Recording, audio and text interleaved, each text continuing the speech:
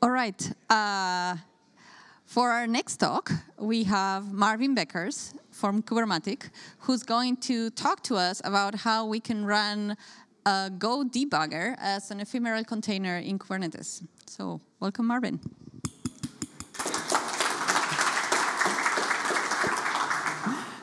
Thank you very much. Good morning, everyone. I hope everyone had their favorite beverage of choice that brings them through the day. So let's get started on this Sunday. I want to talk about ephemeral containers, and in specific, I want to talk about a specific use case for them that not everyone might be aware of, and I think it's quite nifty. So let's take a look if you agree with me. Maybe, maybe not. I already got introduced, so I am a senior software engineer at Kubernetes, and if you want to reach out to me afterwards, you can find me on GitHub or the Kubernetes community Slack as Ambic. Let's take a quick look. So we're going to talk about some basics. So we're going to talk about ephemeral containers as a concept. We're going to talk about Go debugging as a concept, and then kind of an extension to that, remote debugging. And after that, we're going to put all the pieces together, and we're going to have like kind of a working scenario, prototype, workflow, whatever you want to call it, and that will end in a short live demo. And I wasn't aware there was a live demo before mine, so I hope that didn't like use all the luck. So fingers crossed, this one will work too. Okay, first of all, let's talk about ephemeral containers, because they are quite a recent introduction to Kubernetes, and maybe you have heard of it, maybe you haven't. Was that me? I don't know. So as a kind of a reminder, how it is in Kubernetes, a pod is kind of an immutable unit. That means the containers you have, well, once you have created a pod, you can change them. What's in your container is the definition of what will be launched as a one single unit. Okay. So that changed a bit with Kubernetes 1.25. Well.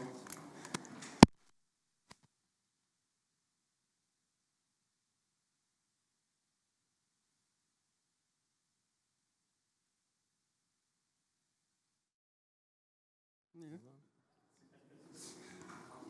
That's hot fixing in production, right? Yeah.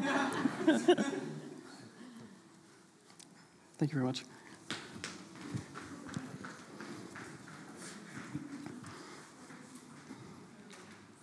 Yeah, here you go. Okay, great. So let's continue. So with Kubernetes 1.25, the feature ephemeral containers reach GA, so it's available to everyone, and it changes the whole ecosystem, or the whole situation a bit, because now you can launch, well, as they're called, ephemeral containers into your running pods. And that is a huge change from what we've seen before, because, again, once you created a pod, you can change its container and what it's supposed to run, unless you like go into the container runtime and mess with it, but let's not talk about that. This changed. This allows us to launch ephemeral containers that run alongside our main containers on the same node. So it's also part of the kind of pod unit that gets scheduled. Let's take a quick look at the implementation, because if you're writing Go code, this might be interesting to you. So ephemeral containers are implemented as a spec field on your pod spec. However, they are hidden behind a sub-resource. And if you ever wrote a Kubernetes controller, you might have dealt with updating a status sub-resource before. There's a special API endpoint that you need to call, and it's like called ephemeral containers, and using that you will be able to update and to add ephemeral containers. And you can see here there's a short code snippet here from the client Go implementation, so just be aware if you use it, you need to call like special code. So now we've like kind of established, okay, ephemeral containers, that's something that can launch into existing pods. But how do I do that? Because I just talked about the Go implementation, but I assume you don't want to write a tool or like a command line Go application every time you want to launch an ephemeral container. So let's take a look at what's already available in the ecosystem. And that is mainly kubectl debug. Kubectl debug is kind of a very nifty toolbox to troubleshoot all kinds of issues within Kubernetes. And one of its features, and it's not the only one, so there are other features, is launching an ephemeral container into a pod. So that's the good news. And I can quickly show you kind of how this works in action, because here we have kind of the syntax to launch an ephemeral container. You target a specific pod, so that's the pod placeholder. You choose an image. Ideally, you also, like in this case, I want to open an interactive shell, and I also want to target a specific container. And this is a very interesting feature in ephemeral containers, because it allows you to kind of break down the isolation between different containers in a pod. And why is that useful? Well, I can show you a practical example. So in this situation, I launched an ephemeral container into my main application pod, and I targeted the main application container. And now, when I just look at the processes I have access to, you will see there's a bin app, and I didn't launch that from my ephemeral container. It's the application running within the other container, which is my main application. So now I have access to, like, kind of, I broke through some like container isolation, in this case on purpose, because that's what I want. I want my debugging application or whatever, like my debugging routine, I want that to have access to the main application that I'm trying to troubleshoot. So that's what kubectl debug already offers. However, you can't configure all the container options on it. And we'll look at that and why that is important later on. But for now, let's just look at something that I quickly wrote, quickly hacked together. It's not pretty, but it works for this talk. And that is a simple kubectl plugin called kubectl Ephemeral. And this allows us to do something very similar to what kubectl debug already offers, and something that kubectl debug probably is going to implement in the future, or at least in a similar way.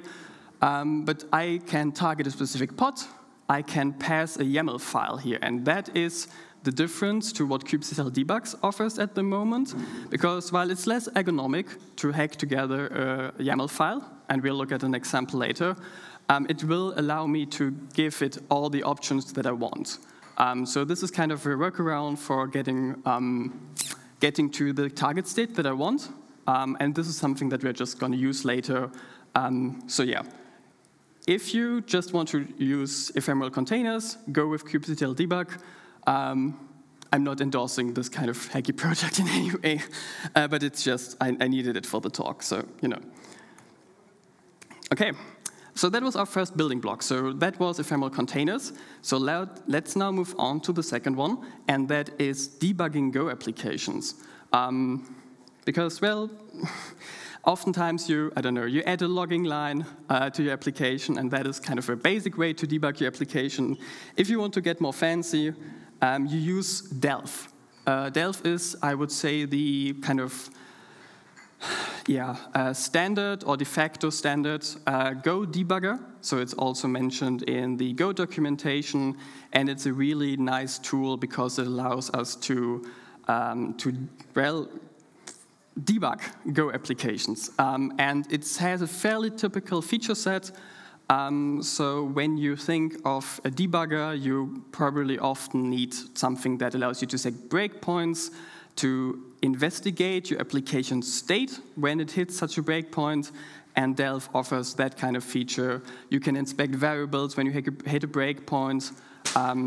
You can also set conditions on breakpoints, so you don't break on every occurrence, because breakpoints are usually like a specific code line in your application.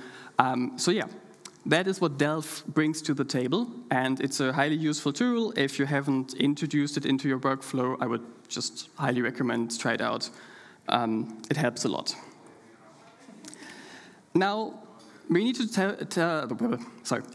we need to talk about something because Delph has two ways to debug your application.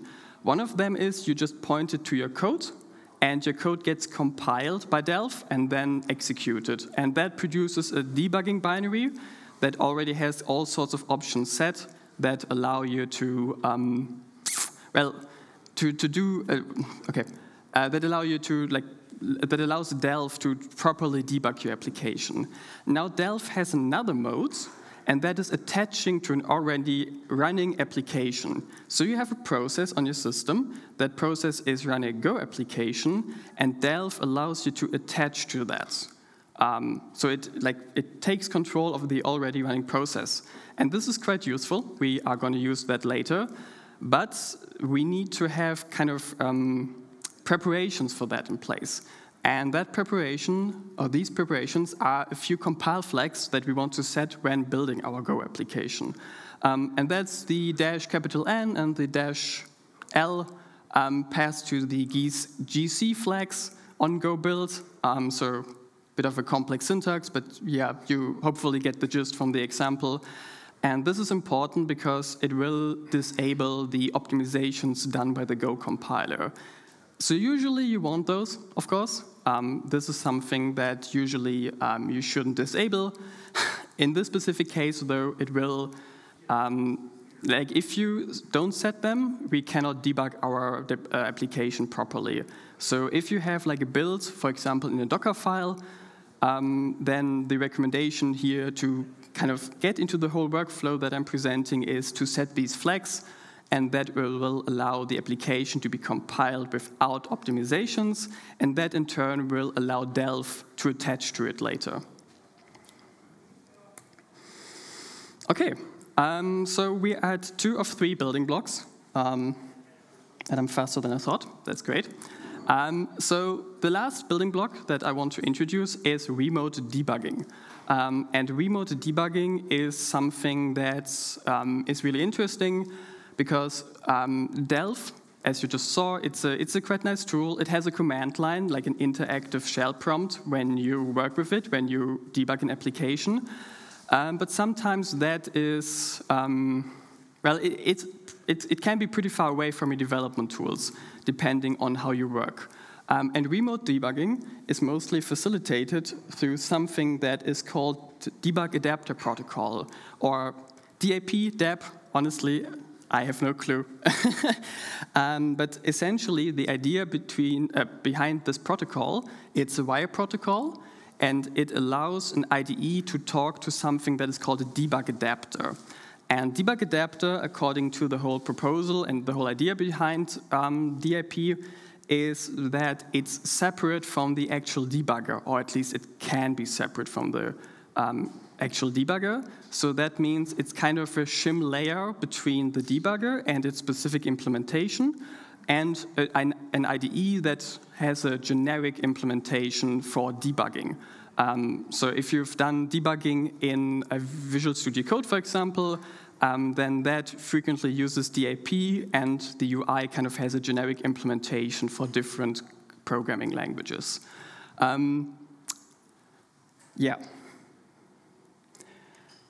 Okay. So now, Delph actually supports this protocol. So this is something that goes beyond actually what DAP suggests. Delph itself has DAP implemented. So you can start a DAP server with Delph, and the whole process is kind of like I'm trying to show here how you can go across network boundaries. Because you have a running application process, you have the Delph binary, the Delph process that is attaching to that application and starts debugging it. And then you have Delph connect. And this connection is, well, a network connection. It's connecting to a certain port where you expose the DAP server. So that means, for example, if you tunnel that from a remote system to your local system, you can cross network boundaries. And you can debug your application as if you were on the local system, while, I don't know, your system is running somewhere. there are always like a few snippets hidden here and there. And for example, here, Delph has a few arguments that allow us to start such a server. And there's we need to tell it where to listen, and we need to tell it, okay, I want a headless debugging session. So I want a client that connects later to my debug server that I just opened. One interesting bit here is that on this port, there are 2 protocol implementations listening. So one is DAP, so the standard that came out of Visual Studio Code. And the other one is a Delph homegrown JSON RPC protocol.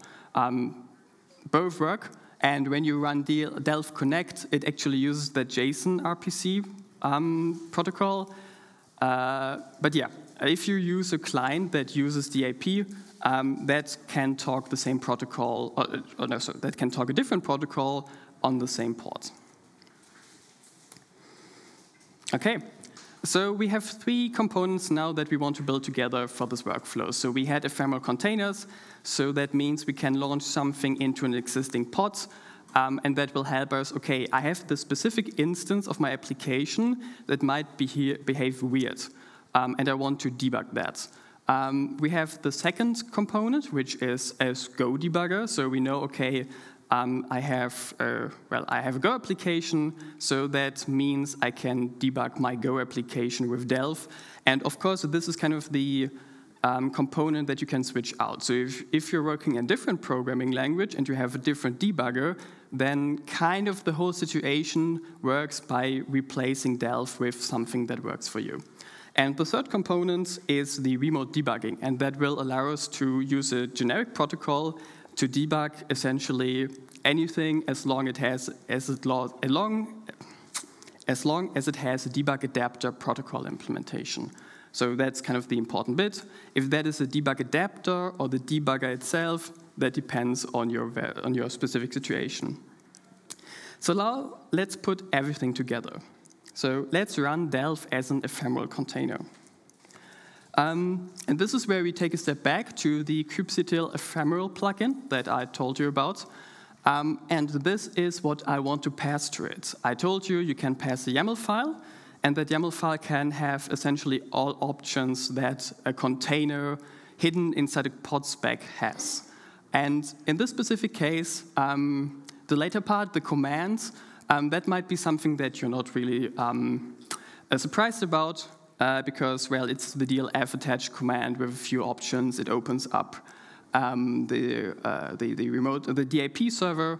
It allows the headless mode. And now there's one thing here that is interesting, or that's important. I talked about kind of crossing container boundaries before, and this is another situation where we also need to traverse some security measurements in place by default in Kubernetes. Because, well, Delph attaches to a running process, and that is quite an operation, let's put it that way. And usually you don't want processes to interfere with each other. So there are numerous security limitations in place usually. And this is kind of where this situation might not work on your production cluster, because maybe you have tight policies in place. But the security context needs to set the privileged flag or the privileged option. And this is quite important because otherwise Delph does not have the necessary permissions on a very kind of low level to attach to a running process. So this will not work. And I showed you earlier that we had the application process running with in the PS output. And this is also something important because here you can see the last line, you see the PID that we're attaching to. And this only works, of course, if your application started that binary as its kind of entry point when it started the container, because that is PID 1 within that container. If it's a different PID, this might be more difficult. So if there's something in the container that launches the main application, then figuring out the PID might be dynamic and might be more complicated. And this is kind of a visualization of what we want to achieve in the end. So we have our example app here on the right side. We have a Delph ephemeral container, and that container is attached to our running application.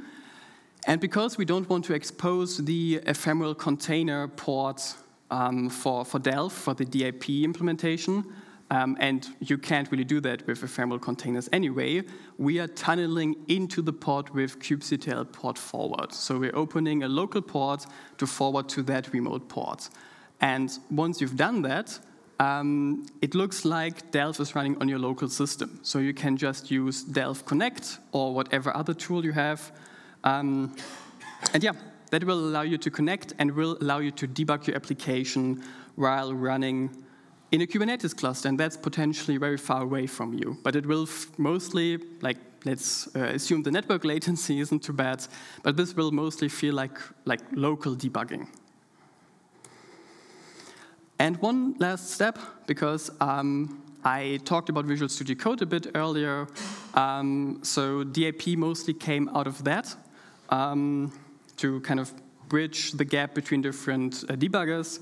And well, that means we can use our workflow that we've built so far and use it in the editor of our choice. Like, imagine a little asterisk there. So any implementation, any IDE or any editor that supports DIP can potentially help you here, integrating this into your code workflow.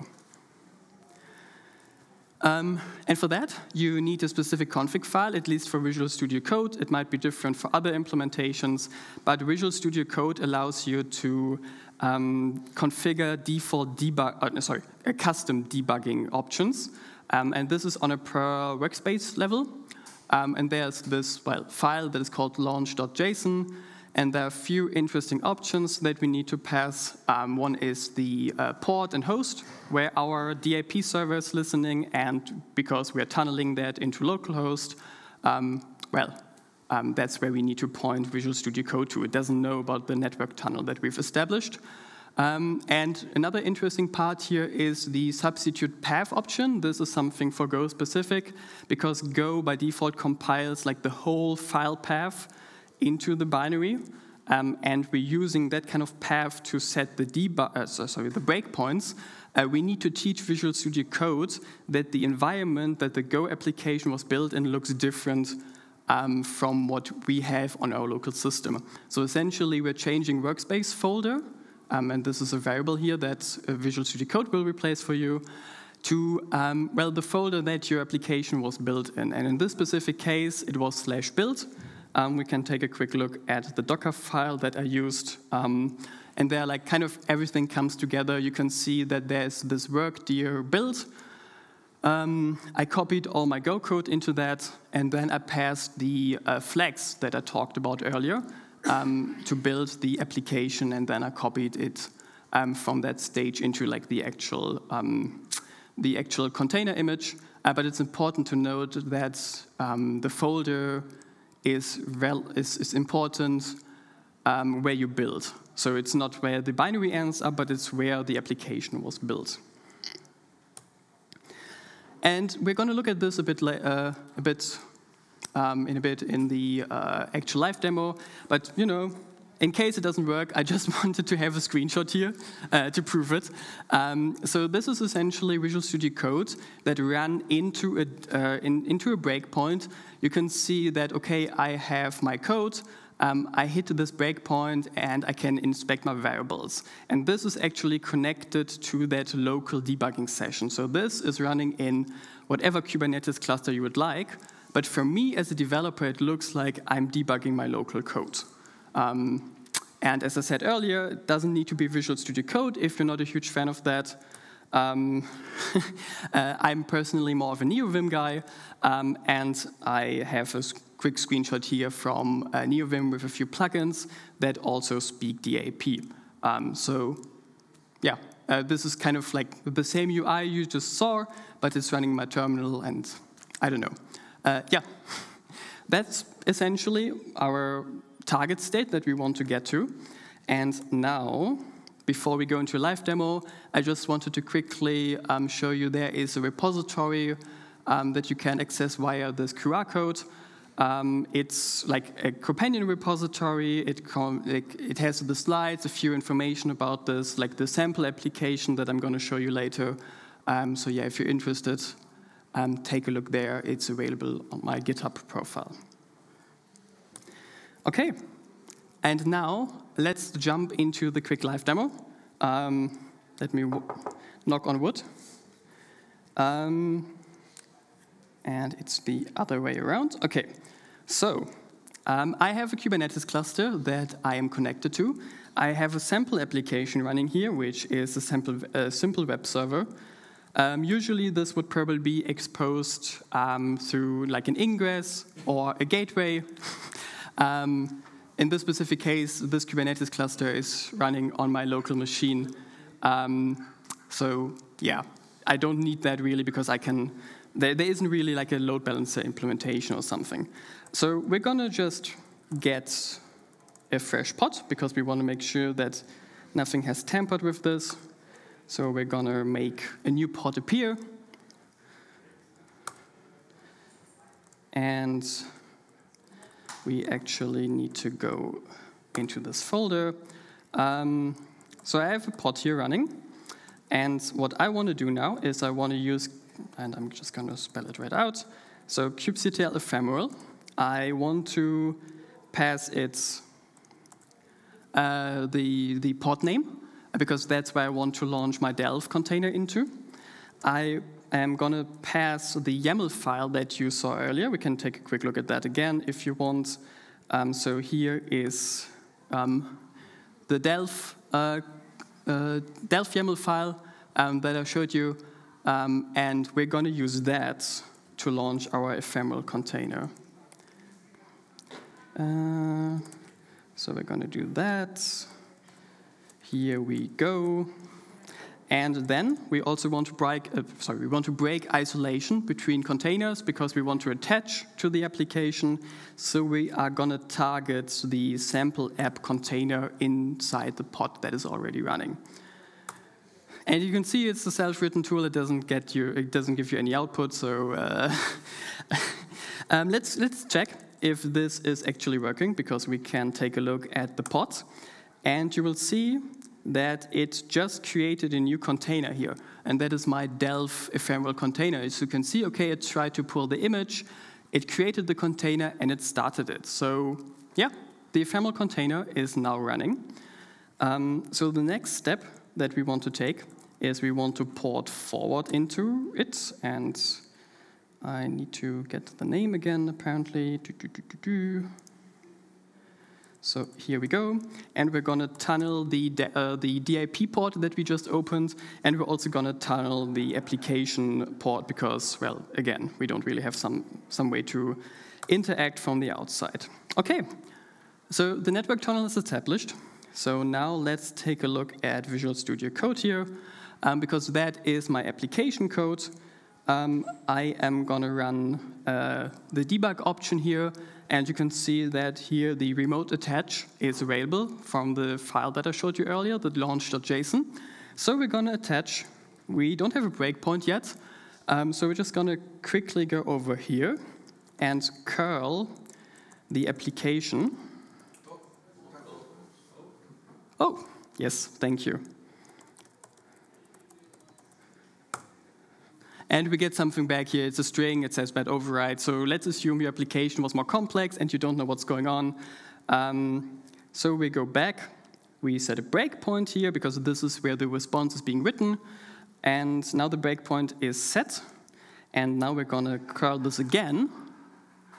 And we're back in Visual Studio Code. We hit the breakpoint, and we are now in the debugging session within this kind of situation, within this breakpoint. And if I wanted to play around with things, I could even override what is going on in the variables. So I'm just going to replace this with good override. And I'm going to continue. And you can see here, I changed the variable, something different was returned. And yeah, that is our debugging session. And with that, I am done. So thank you very much for your attention. And yeah, have a great day.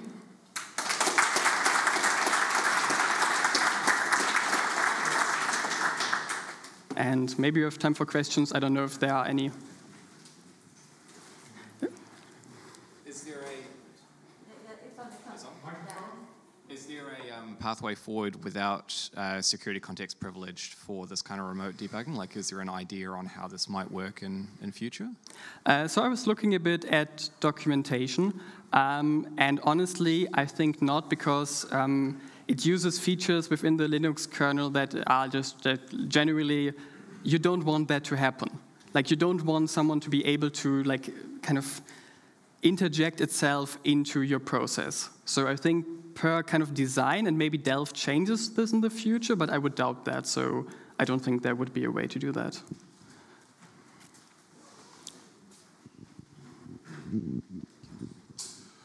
I experimented with ephemeral containers in the past, and I got mixed results.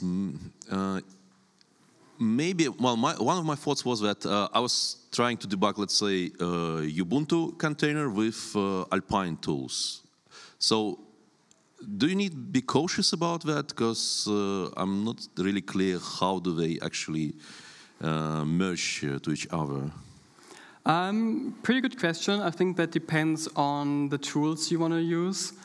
So in general, I mean, lots of the Linux primitives are the same across like Ubuntu or Alpine, but depending on the tools, you might see a mismatch, yeah. And in this specific case, it's a Go application, so it's like statically compiled or fairly statically compiled. But yeah, it's a valid concern, so you need to watch out for that. Yeah, just to add that, yes, I guess Go helps a lot, because let's say the underlying C library in Ubuntu and in Alpine are different, and that possibly gave me that strange results. Yeah, no, that's true. And you saw maybe in my Docker file that I was using CGO enabled set to 0, so I don't really have any dependency on the underlying Linux distribution. So yeah. Any more questions?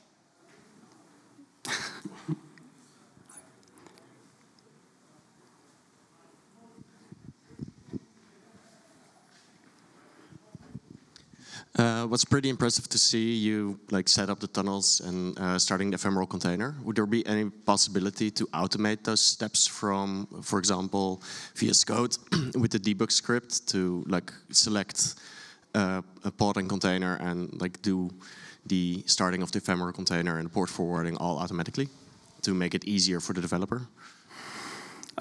Yeah, I mean, sure, you could script this, or like I would kind of suggest to use the stock tools that we have, so kubectl pod forward and that. I'm not sure you would want to re-implement that, but yeah, there could of course be a script that like takes a few options and runs through all the steps. That would be for sure possible. Yeah.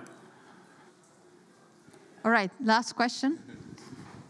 Well, I was playing it with Kubernetes 1.24, and at that time it was necessary to kill the running pod after you actually use the ephemeral container, because they're saying that it's not stable. And you mentioned 1.25. Did the situation change, or you still need to destroy the pod after the debugging session? Actually, a good question, and that was in my script, and I forgot to talk about it. The ephemeral container, like, it will not actually terminate on its own, you're right. Like, it shares the pod lifecycle, so if you delete the pod, the ephemeral container will be gone too. But if you don't, like, if you let the pod running, the ephemeral container will also keep running. So you can, like, either the ephemeral container terminates on its own because it, like, searched for debugging information, uploaded that, and was done.